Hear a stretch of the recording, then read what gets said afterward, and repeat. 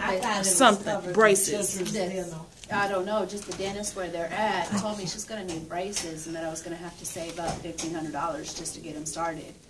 They said, because your insurance doesn't provide braces.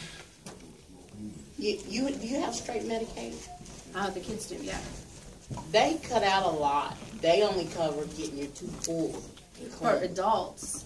But like, it'll take care of all the rest of Alexis and Dario's. For adults, I can only get cleaning or an emergency extraction. But for Alexis and Dario, they go twice a year to the dentist and get x-rays checked up. You know, they'll do all the work on Alexis and Dario. The insurance will cover it. But when it came to the doctor telling me that she needed braces, he was very clear on that. My insurance would not pay for it. So I was going to have to come out of pocket or her teeth would be like that. Right. Forever. I got a story like that too.